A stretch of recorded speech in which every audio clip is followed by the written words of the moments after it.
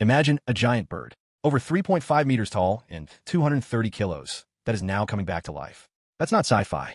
That's the giant MOA, and it's making a comeback. Extinct for over 600 years, this flightless giant once ruled New Zealand's forests until humans hunted it into oblivion. Now, thanks to Peter Jackson, yes, the Lord of the Rings director, this feathered colossus could rise again. He's bankrolling the mission with $15 million and donating his private collection of over 400 MOA bones to the scientists at Colossal Biosciences, the same company that's already working on woolly mammoths and direwolves.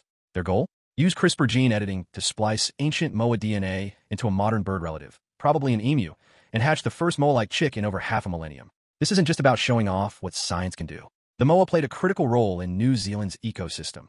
They were natural seed spreaders, grazing giants that helped shape native forests. And yet it's risky. This isn't cloning. The result will be a genetic hybrid, not a perfect copy. Plus, what do you put a 2-meter-tall bird that eats like a lawnmower and can't fly? Still, it's happening.